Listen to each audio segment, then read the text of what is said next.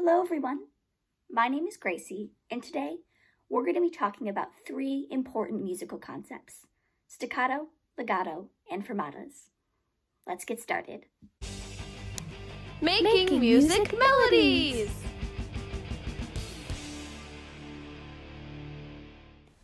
Let's start off today's lesson by talking about staccato.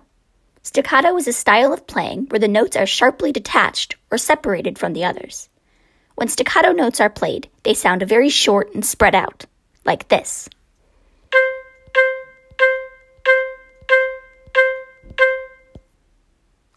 You can recognize staccato notes in music because they will all have small dots under them, like the notes in the picture. Next, legato is a style of playing where the notes are smooth and flowing. There are no pauses or breaks in between legato notes. The notes are very connected, like this.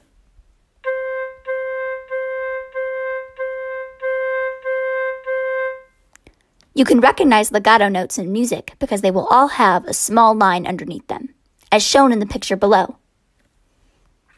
Finally, what are fermatas? When a fermata symbol is placed over a note, a player will play that note for an unspecified length of time. How long it is up to the performer or conductor. No matter how long the note typically is, whether it is an eighth, quarter, half, or whole note, if fermata is placed over it, a player will have to hold that note for as long as the conductor wants. Take the picture below. Quarter notes typically sound like this. But with a fermata over it, it would sound like this.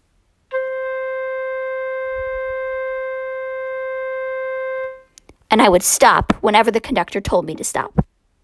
When fermatas are written in music, they look like a dot with a curve right above it, as shown in the picture. Thank you for watching today's video. If you have any questions, please don't hesitate to email us at makingmusicmelodiesinfo@gmail.com or comment on our YouTube channel or on our website. Thanks for watching.